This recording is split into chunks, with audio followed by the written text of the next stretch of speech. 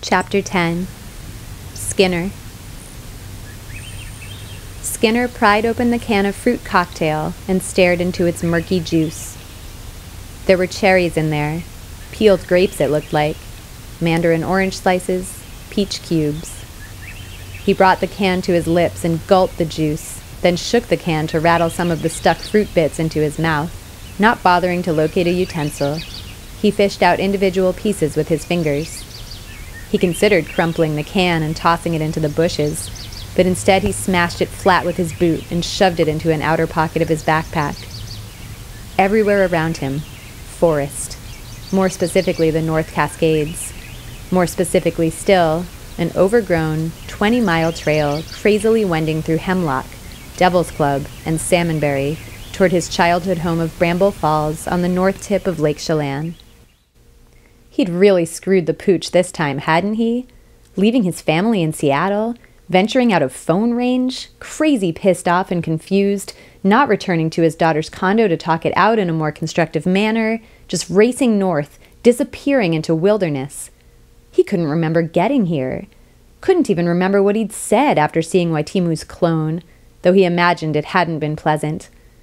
Partly he expected his wife and daughter to pursue him, and, in the act of pursuit, prove their forgiveness. But he suspected they'd been so thrown off by his outburst, so startled by his sudden flight, that they decided to remain in Seattle to see if he had the guts to return. Every time Skinner's mind returned to the awful reality of what Rune had done, he slipped into a thought algorithm. First, visceral unease that a member of his family had birthed a clone. Then a more substantial wave of disgust that Rune had cloned Waitimu. At this point, his thoughts came to a juncture.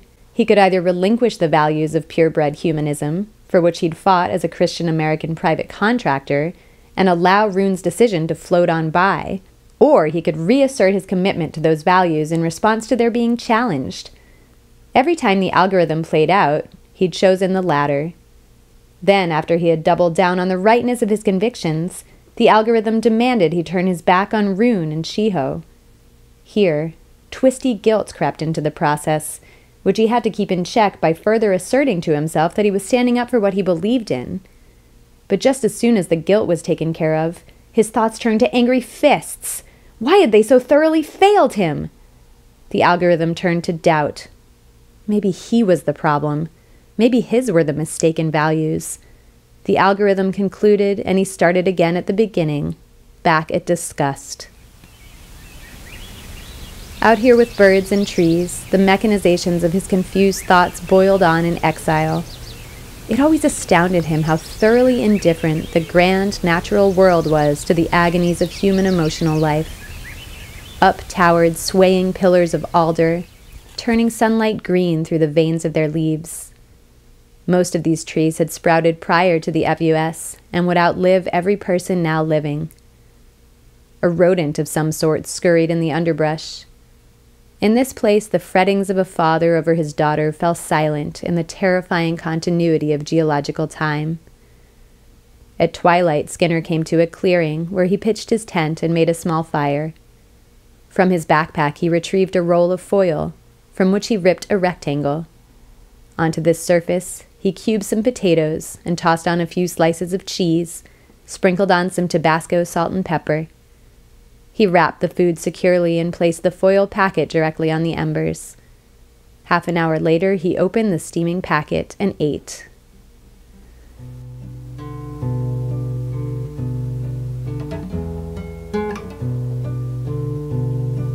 Next morning, Skinner woke, doused the fire with water from a nearby creek, packed up and moved on, cresting the ridge around noon.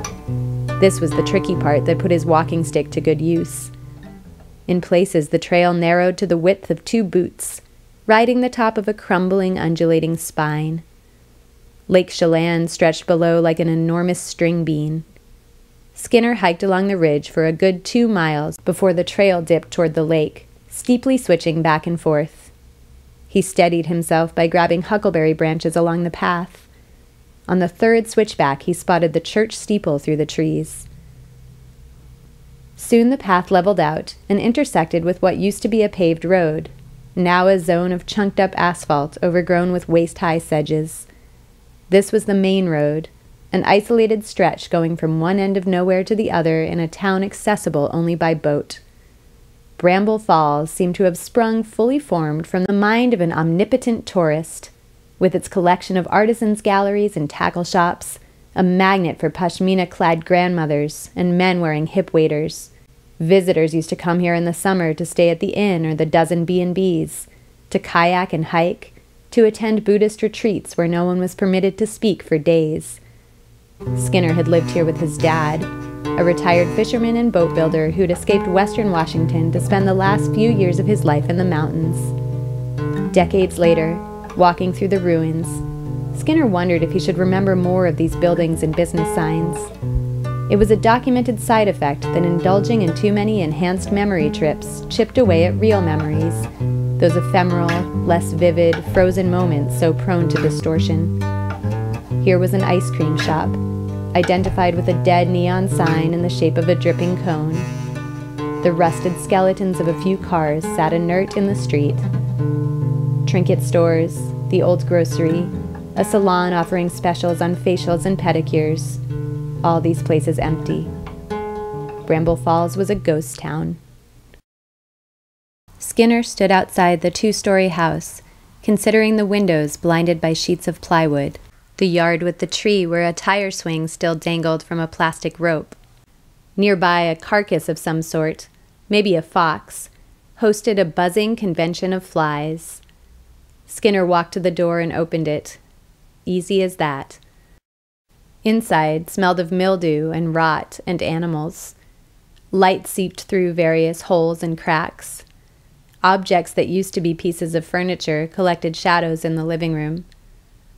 From where he stood, he could see into the kitchen, where a cookie tin lay on the floor. The floorboard seemed to cry out in pain as he crossed to the stairs. He tested each stair with his walking stick before putting his weight on it, holding onto the railing as he climbed to the 2nd story. Up here, sunlight and wind fought their way through a window that hadn't been covered. Skinner shook as he walked down the hall to his old bedroom. The door was ajar. He nudged it open. The room hadn't changed. The football print bedspread was as vibrantly green as he'd left it, books and sports trophies almost too neatly arranged on shelves. A toy fire truck sat in the spirals of a rag rug. This was all wrong. There should have been cobwebs, dust, peeling wallpaper. The place looked preserved. A naked child with no eyes exploded from the closet. Skinner reeled back. The boy jumped on the bed, spitting out sounds. Bzzz! Bzzz! Bzzz! Skinner ran, down the stairs, out the front door, across the yard, gasping back to the main road. He fell to the street, clawing at his face as he violently wept. Gradually he composed himself. The sound of shoes on gravel, 30 yards away. In a second, Skinner was on his feet, Coca-Cola unholstered. A middle-aged man and woman jumped and exclaimed. Both wore multi-pocketed khaki vests and shorts, hiking boots, sun hats, backpacks laden with gear. The man bore a voluminous beard, streaked with gray. The woman was considerably shorter, her face beaky and startled. "Identify yourselves," Skinner said. "For God's sake, wise elder, put that firearm down," the man said. "I said identify yourselves." "We're doctors, Sal and Rhonda Bakunin." "What are you doing here?" "We might ask you the same question," Rhonda exclaimed. "We're here conducting academic research for a book," Sal said. "Now please point that pistol elsewhere." Skinner returned the gun to its armpit holster. "I'm sorry," he said. "I didn't expect anyone else to be here." "We heard a commotion and had to satisfy our curiosity," Sal said. "And now that we've given our reason for being here, what's yours?" "I used to live here." The professorial couple both rose up on their tiptoes with hands aflutter and mouths agape. "Why, how unbelievably serendipitous!" Sal exclaimed, as the couple rushed to grasp Skinner's shoulders as if he were an old friend. "Rhonda, can you believe our fortune? How grand!" "How grand indeed!" Rhonda laughed. Oh, you must join us for supper. There are so many things we'd love to ask you. We didn't catch your name." Skinner introduced himself, a little skeeved out by the sudden affection. "Ah, like B.F. Skinner, the great radical behaviorist," Sal laughed. "Look, thanks for the invitation, but," Rhonda said, "oh, we insist on plying you with wine in exchange for stories of this mystifying Hamlet. Do indulge us, please." "Wine, huh?" "But of course," Sal said, "and merriment as well. Ha! Come, come!" Skinner followed the professors to the building that used to be the town library. He'd spent many hours here as a child, studying histories of wars and assassinations, lost in action-adventure novels. The building was small but stately, constructed of marble and brass by way of an overly generous grant. The inside was a one-room affair, with high windows letting in dust-filtered light. The Bakunins had been here for some time. In one corner of the room was a neatly made bed. On tables were spread maps, papers, manuscripts, a couple solar laptops, stacks of photographs. Most of the shelves were empty, but here and there stood books that had miraculously escaped the ravages of looters and silverfish, every one of them over a century old. Beside the work tables rose a tower of several cases of wine. Rhonda uncorked a bottle, splashing some Baco Noir into a glass that looked clean enough. "Welcome to our humble domicile," Sal said. "How long have you folks been here?" Skinner asked. 4 months? 5? Sal said. "Oh, Sal, we've been here over a year," Rhonda said. Sal laughed. "One loses track of time when engaged in the passions of the mind." "Not to mention passions of other sorts," Rhonda stage whispered. The two giggled. "You said you're writing a book?" "Indeed," Sal said, "focusing on the events that transpired in these parts during the early years of the FUS. Skinner lifted the wine to his lips. "Holy, this is good wine. What is this?" "Bramble Falls Vineyards, FUS 12, Rhonda said. "You'll find that the Bakunins only imbibe the finest libations." Skinner sat down on a creaky swivel chair. "I shouldn't be drinking on an empty stomach." "Oh, dear man, say no more," Rhonda said. "We were about to roast the most succulent lamb on the terrace. Do join us." Skinner remained sitting and pushed off with his feet, walking the wheeled chair out the back entrance of the library onto a tiled terrace overlooking the lake. A fire pit faintly smoked. Sal tossed on a few more logs and retrieved the cube meat from a cooler, preparing it with spices and fleur de sel on an old book cart. Rhonda refilled Skinner's glass. "I remember this view," Skinner said. "I used to spend time here, reading, watching the boats. That's what the summary says anyway. I offloaded those memories long ago." Sal shook his head like he didn't understand. "I got rid of them. Useless memories. Stuff that was just crowding my head. They're not gone. They're just stored externally. I know the keywords in case I want to experience them again." "And do you remember the FUS?" Rhonda asked, startling Skinner with her forwardness. "Sure. The first few years of it anyway. There are gaps. We followed the news, watched what was happening in the cities." Sal slid the cubes of meat onto skewers and placed them on a rack that straddled the fire. "According to the summary, after my folks died, I did my best to empty the liquor cabinet and get the hell out of my own head any way I could. You could feel the panic setting in. We heard about the bombings and public executions, at least at first.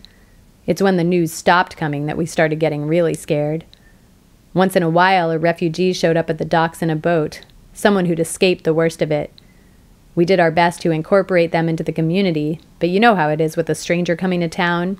Where are they from? What did they do? Who's following them? Homicides, insanity. Christ, I'm boring you." "No, no," Rhonda assured him, pouring more wine. "Tell us more." "After I buried my dad, I was drinking alone, passing out in my bedroom every night. It was a priest who slapped me to my senses and told me I needed to snap out of it. Father Dave.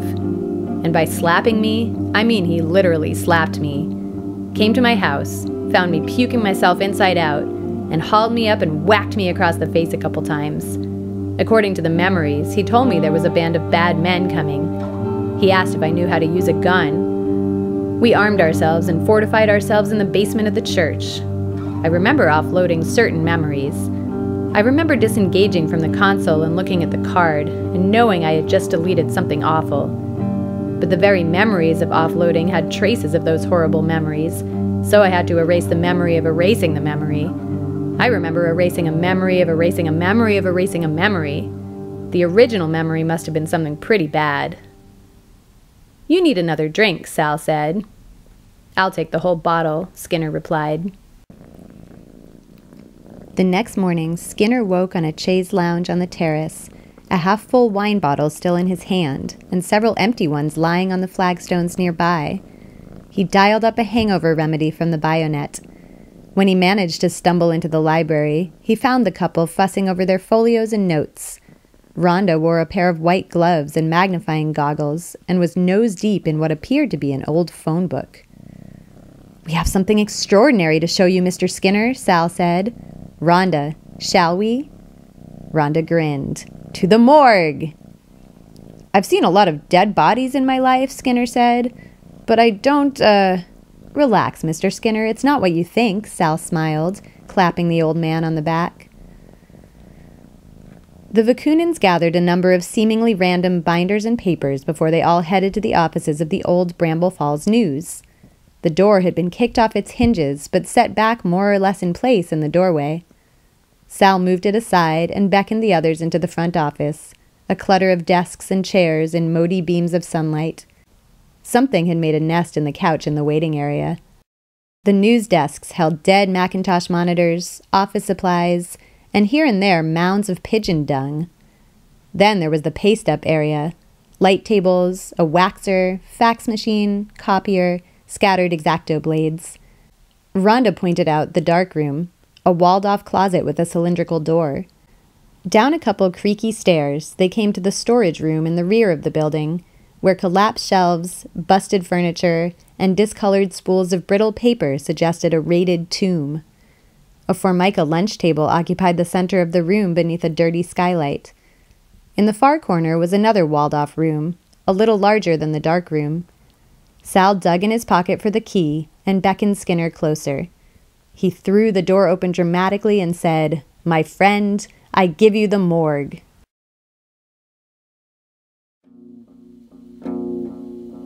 Every issue the paper had ever published was preserved on shelves in bound, tabloid-sized volumes going back to 1890. Sal swept his flashlight over the bindings, each numbered by year. The few from the 19th century, most beyond salvageable, consisted of little more than brittle brown leaves on the verge of turning to dust. Rhonda noted that only 1899 was really all that readable with the equipment they had. Wearing her white gloves again, she removed that volume from its shelf and laid it on the table. They had photographed more than 100 years of papers so far, Sal noted, but there was nothing like seeing and smelling actual newsprints spanked with movable type.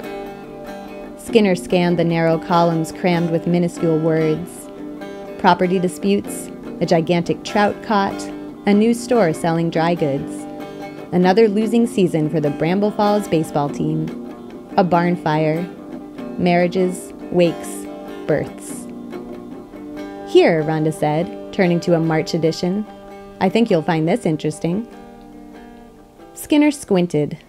A photograph of several dead Indians covered up to their necks in sheets, lined up on what appeared to be the bed of a wagon. Maybe 4 men and 3 women. It was hard to tell. A bundle that appeared to be a baby. "The last members of their tribe," Rhonda said. "Gunned down by 3 men from Bramble Falls as they tried to cross to Canada. Certain folks thought the Indians were putting hexes on the town." "Bramble Falls used to be part of the tribe's traditional fishing grounds," Sal added. "For a couple months, this band had been living in an encampment a mile or so from town, fishing, hunting, staying out of the way as best they could.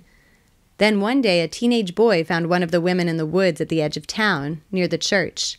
She was speaking in a strange dialect, which the boy described as sounding like a snake. A local priest, a man by the name of Wright, worked the townspeople into a panic, and soon 3 volunteers set out to confront the Indians, leading to their massacre." "This is our work," Rhonda said. finding people who hold some trace of that particular genetic line. What's so important about their genes? Skinner asked. As you know, the BioNet operates according to various permissions levels, Sal said. These are all granted and managed by a variety of agencies, but essentially it means all of us have read permissions with which we can download prescriptions, limited write permissions with which we can upload our immunities, and some of us, trained medical professionals mostly, have administrator permissions. But there's a level that overrides all of these, super admin permissions. We believe that these can unexpectedly appear in a person based on certain genetic predispositions. We've traced these genes back to this particular tribe. Rhonda said, a super administrator could ensure that the BioNet is never again used to enslave anyone. No more embodiments, Skinner said, and thought of JD. From the morgue, Sal brought out a number of other pre-FUS volumes, issues of the paper dating from around Skinner's 21st century childhood. They had marked one volume with a scrap of cardboard. The paper in those awful days had printed photos of mass graves and decapitated corpses, images set amid ads for boat repair and chiropractors. And to think Bramble Falls was a small town. Just imagine what the fucked up shit must have looked like in a major metropolis. You could pretty much plug any imagined scenario into the discourse on the FUS and come up with a delusion that somebody would believe. At times it seemed the only way to describe what had actually happened was to reach into the depths of myth. Folks screaming, running with eyes bleeding through canyons of concrete and steel as the sky rained asteroids that uncannily targeted famous landmarks. Shaky handheld cameras tracking radioactive Godzillas. Robot militias pillaging retirement communities. Automobiles bursting out of the 20th stories of office towers. Vampires battling werewolves for supremacy of the night. And so on. Rhonda pointed to a local story illustrated with a photo. An impossibly old Native American man, sitting on a bench outside the drugstore, propping his knotty hands on an equally knotty walking stick, resting his chin on his hands. The story was little more than an expanded caption. Native elder claims early ties to Bramble Falls. An unexpected visitor strolled down Main Street Tuesday, Joseph Tall-Eagle, a Native American man claiming to be 112 years old. After purchasing a bottle of water at Andy's Handy Mart, Tall-Eagle regaled a local audience with stories of his journeys over the years. Spry and good-humored, Tall-Eagle claimed to have last visited Bramble Falls in 1899, though when asked for details of that visit, the Native American elder demurred. "I got to keep walking," said Tall-Eagle. "That's what I do. Walk and walk and walk." He then tipped his battered leather hat and continued on his way up Two Snakes Trail. "We're working under the assumption that this Tall-Eagle fellow is one of the survivors of the massacre of 1899, Sal said. And if there were more survivors, or if he had any offspring, the super admin genes are floating around out there. No more embodiments, Skinner said again.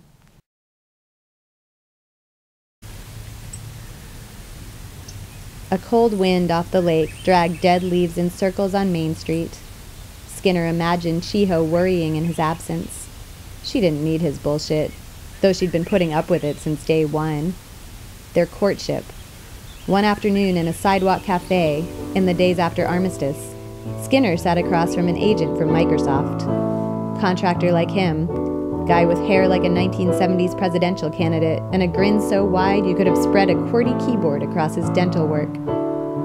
Name was Dan Thomas, something nondescript like that. Thomas wanted Skinner to accept an offer to work on the MS Private Security Force. They drank coffee out of ceramics and talked about stock options. Dan Thomas fake laughed at one of Skinner's half-jokes. Thomas described the benefits, the unlimited free soft drinks Skinner could expect when he pledged to MS. As Skinner opened his mouth to say he still had 2 years on his current contract with Boeing, the guy's head exploded. Or not exploded exactly, more like cleaved down the middle as per a machete whack to an upright watermelon. An eye on one side, an eye on the other. In the middle, a canyon of brainy gristle. Skinner hit the deck, unsafetied his Fresca, and tried to locate the assailant through the chaos of legs, both pedestrian and furniture-related. No second shot arrived. They must have gotten their target. A crew showed up, all bomb squad helmets and flak jackets, and Skinner was hustled roughly into the back of an armored minivan inside of which he was briefed by a higher-up asshole at Boeing. What it boiled down to was, this Dan Thomas fucker had been about to assassinate him. "We had one of our guys liquidate him," said the higher-up asshole. Skinner thanked the higher-up asshole and asked who the sniper was. "Classified," the higher-up asshole said, and they dumped Skinner out a couple blocks from his apartment. One of the crew was so kind as to have retrieved Skinner's partially eaten blueberry scone from the scene. Then there was a series of half-seen interstitial memories, raids, bad guys beaten against cinder-block walls, Skinner jamming a coat hanger heated up on a stove into an informant's ear canal. It just got ugly from there. Nothing this old man trudging down the main drag of his hometown a century removed from the horrors had any right to be proud of. All these acts predicated on fear, that epic wedge between the virtues one imagines oneself to embody and the barbarity of how one survives. For a time, Skinner kept finding himself in the company of folks who just keeled over in his presence, their viscera suddenly externalized by a silenced bullet fired from a discreet location. Outside a Krispy Kreme, as he bit into a classic glazed, an approaching businessman jerked like he was performing a dance move, but it was a round passing through his ribcage. While he was in line at a coffee shop, anticipating that cinnamon mocha, a guy came up behind him reaching into his suit jacket for the butt of his firearm when out popped his eye, followed by a gurgle of blood. Once, as he walked across the street, a passing car's windows crinkled and webbed under a volley of rounds. Later, the authorities identified the driver and passenger as paid killers toting unregistered Office Max semi-automatics. In each instance, Skinner swallowed hard and scanned the surrounding office buildings for telltale glints of muzzle. But she was too fast, too economical. She had probably already compacted her rifle into its components and blended in with the last-minute Christmas shoppers a block away. Skinner came to consider the sniper his guardian angel and fell in love with the idea of her even though he had yet to discover she was a she. He wanted to believe it was a woman who was saving his ass.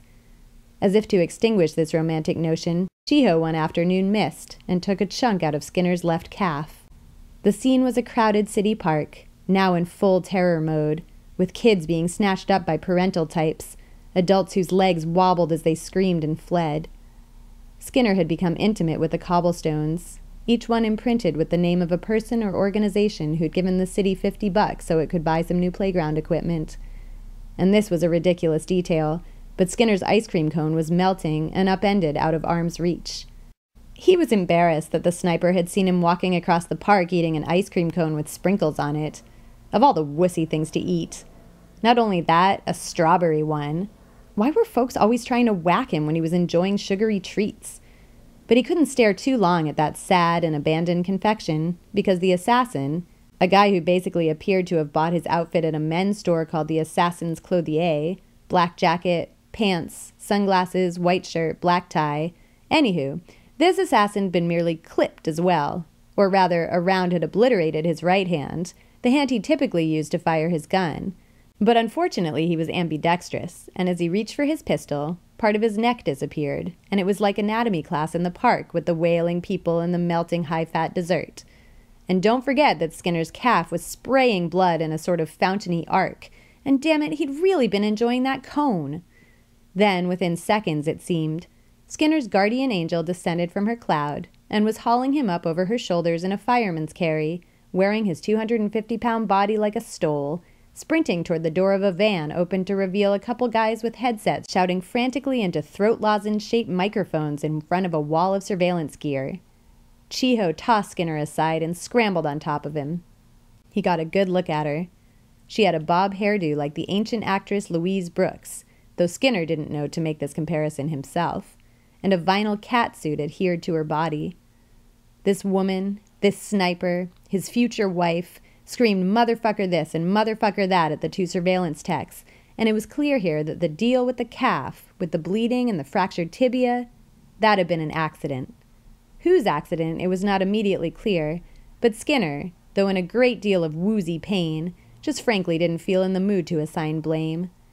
Then he vomited, and there was that to deal with. So, long story short, Chiho hung up her sniper rifle and retired, visited Skinner at the hospital, and before you knew it, they were watching comedies together and sharing pieces of cheesecake. Then the marrying part, the kids, Arizona, and now this, a ghost town.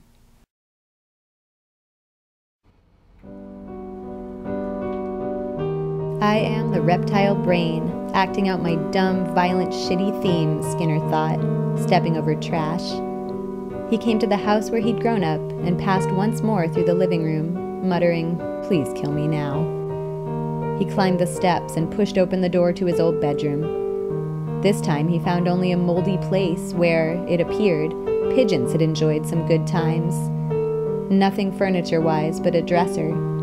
The light switch cover was shaped like a baseball mitt. Peeling wallpaper. He stepped across creaky floorboards to touch some artifacts collected on the dresser. A baseball signed by a long-forgotten minor leaguer. An empty DVD MRA case. His hands gravitated to a smallish wooden box. He pulled back the lid. Well, what do you know? It was still there. He'd forgotten about it. His first memory kit. Back then, these things were only toys, the Apple console an ugly chunk of plastic. Skinner turned it over and found a card still inserted in its slot, a dormant childhood memory. It seemed almost too tidy to him, that he should find a memory waiting for him here, that perhaps the hidden motivation for his journey to Bramble Falls was the retrieval of a pivotal forgotten event. Perhaps the card stored memories of the exquisitely horrific series of tortures and executions that had twisted him into a warrior for Christian America. Or maybe they were memories of his mother. He couldn't engage the memory here. Too risky. Plug in a sequence of the killings he'd carried out as an adolescent and his brain was guaranteed to enter a permanently fucked up zone. He needed Shiho or Carl to sit beside him and manually disengage him if the memory pulled him too deeply into the depths. He stashed the box in his backpack and left the house, half expecting it to go up in flames or crumble into kindling behind him. But it remained silent and inert, a hideout for squirrels. Skinner mounted the marble steps of the library, lost in thought. He called out the names of the Vikunins upon entering, but got no answer. When he entered the main reading room, he thought he heard voices coming from the direction of periodicals. As he rounded a shelf displaying magazines of long-expired topicality, the voices grew louder, more animal. In an instant, he saw the scholars fornicating.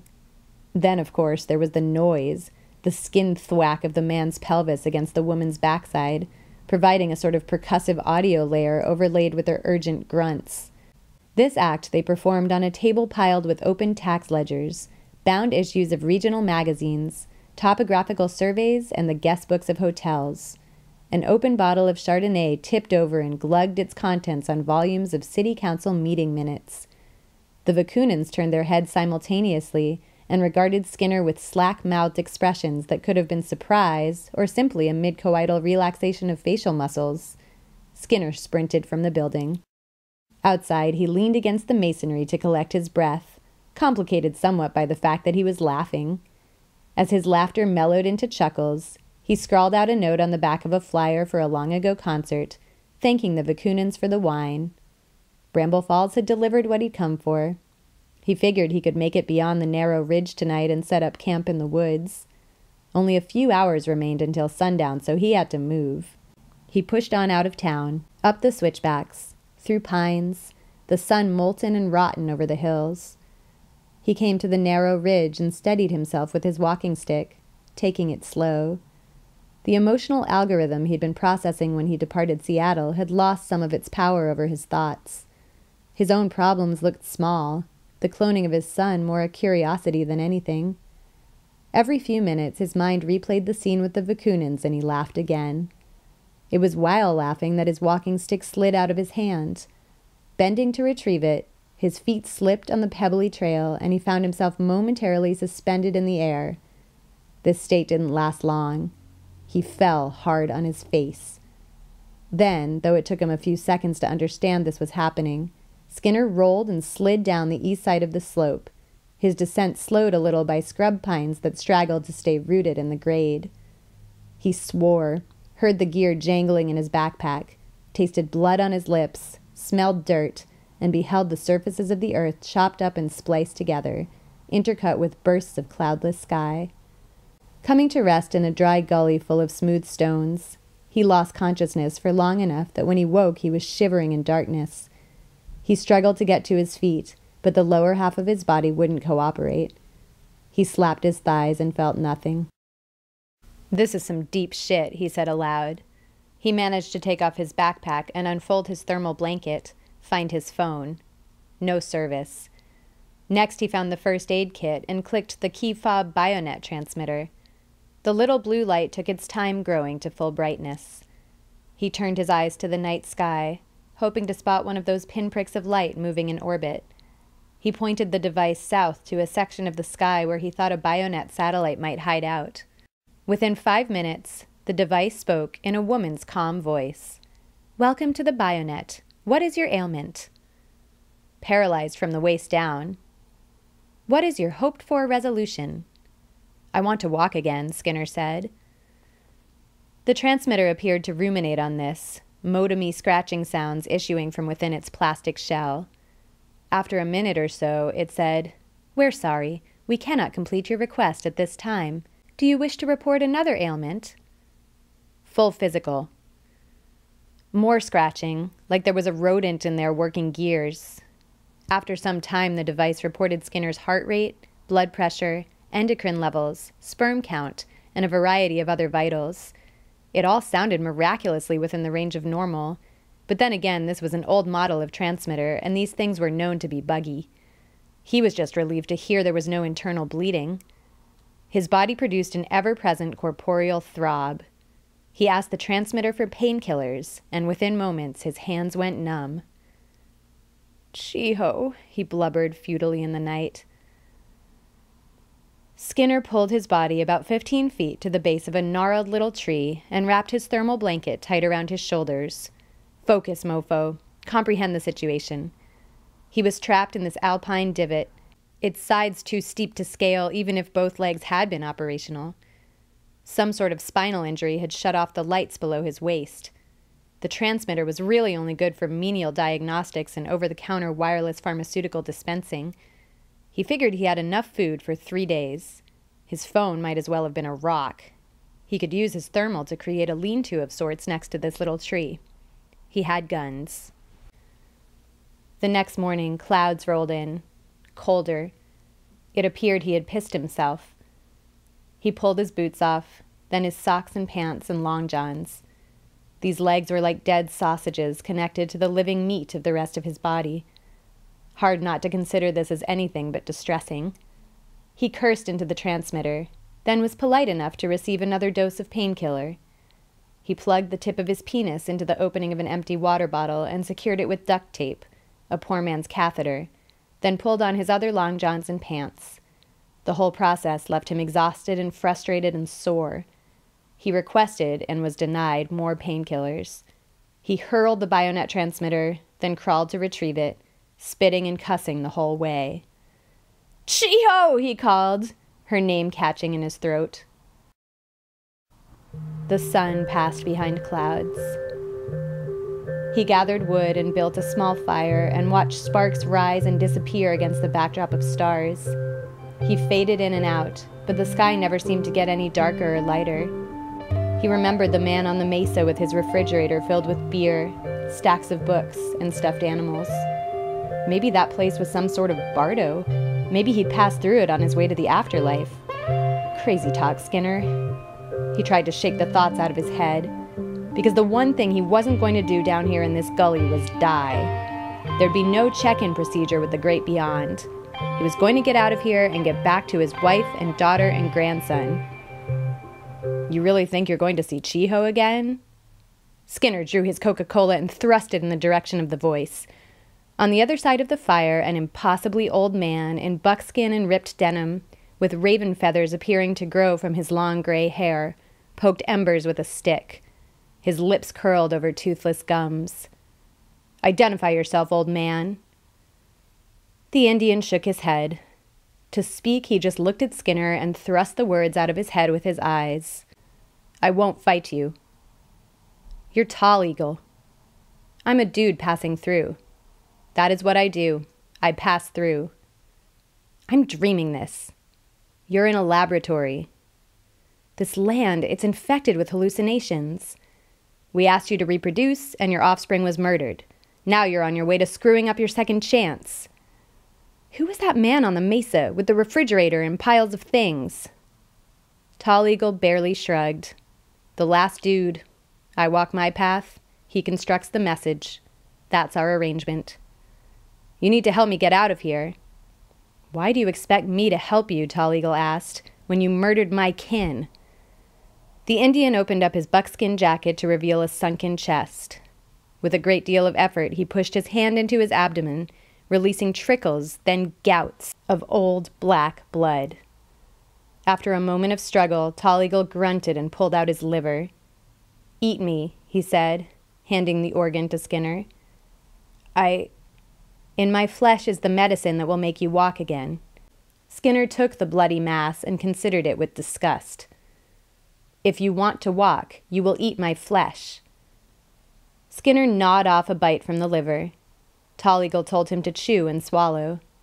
As soon as the meat hit Skinner's stomach, his nervous system lit up in electric pain. Tall Eagle's eyes burst into flames. Stars. Tears. Aloud.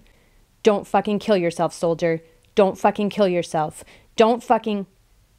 The sun rose, and the fire dwindled to a cigarette's worth of smoke. The bottle connected to Skinner's penis was full of urine. He disattached, emptied, then reattached it. He allowed himself 3 sips of water and a couple bites from an energy bar. A smattering of rain forced him under the thermal blanket where he shivered and clutched his belongings. After a coughing fit, he consulted the transmitter again. Bionet, what ails me? You're getting a cold, the transmitter responded. Well, no shit, Skinner said. More painkillers, please. And give me something for these fucking hallucinations. Sorry, that's kind of out of our area of expertise, the transmitter said. Did it sound sad? As the pharmacological haze suffused his body, Skinner dug through the backpack. The memory console. This would be his treat for getting out of this mess, indulging in some memories from his childhood, a happy trip to an amusement park, a birthday party, building a tree fort with his dad. The beautiful tropes of a boyhood were hidden here, he hoped. When the rain ceased, he set the console on a rock to recharge its solar battery. He spent the afternoon watching the indicator light turn from red to orange to green, and thought about how useless it was to be angry at anybody about an abstract principle. He'd really fucked it up with Rune, probably for good. All the anti-clone propaganda he'd swallowed, what had it left him? How could any idea that drives a man away from the people who love him be considered sound? A rodent scurried across his line of vision. Woodpeckers tapped paradiddles into tree trunks, sending echoes down the walls of the gully. Skinner unholstered his Coca-Cola and set it on a rock within arm's reach. Soldier, kill thyself, he said aloud, then growled, Shut up, you sack of shit. When night fell, the Bionet transmitter died. Skinner smashed it against a rock and tossed the 5 broken pieces as far as his weak arm could. He added a few more sticks to the fire and ate a meager ration of food, enough to keep his body awake. The rain picked up. He cradled the memory console against his chest, and, suspecting he was about to die, pressed engage.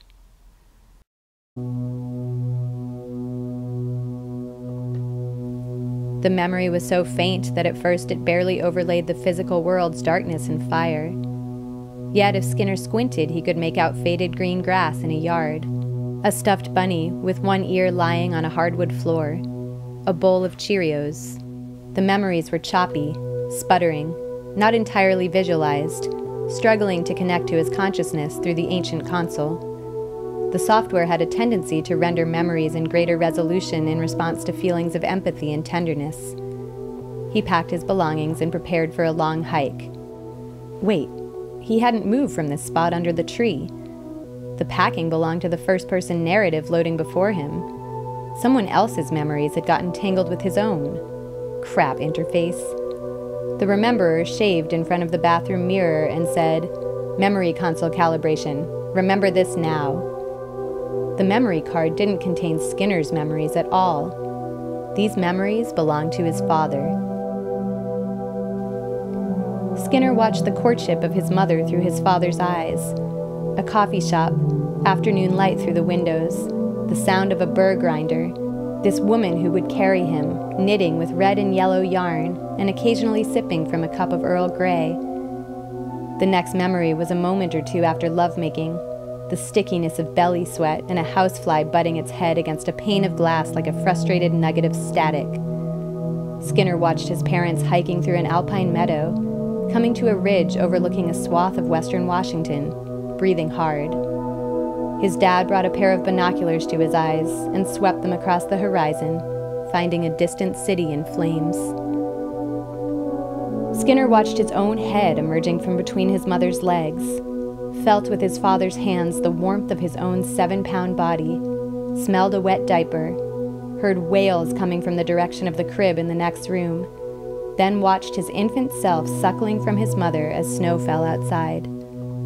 He saw wisps of hair sprout from his head, turn into brown curls, saw his own first steps, saw himself smack wood blocks together and stuff blueberries into his cheeks. Through his father's memories, he witnessed himself vomiting all over himself, eating a pancake, pushing a toy ambulance, feeding a dog a potato chip, pointing at squirrels, crying at a loud noise, tearing apart a magazine, falling asleep in the crook of an arm. He was snoring, crawling, babbling, laughing, drinking from a cup, using a crayon. Skinner watched his father's hands smoothing, patting, clapping, buttoning the buttons on his clothes, wiping a tear, opening an envelope, maneuvering a spoon into his mouth. As he grew older, the memories sped up, a slideshow of skinned knees and sandwich bread, fishing tackle and wood grain, running to catch a matinee, learning how to change a tire, chasing each other with a football, blowing bubbles with bubble gum. Boyhood. He ached witnessing it again through the eyes of the man who'd loved him most. As the rain came down in an angry hiss, the broken soldier, shivering alone at the bottom of the world, mouthed the words, "My son."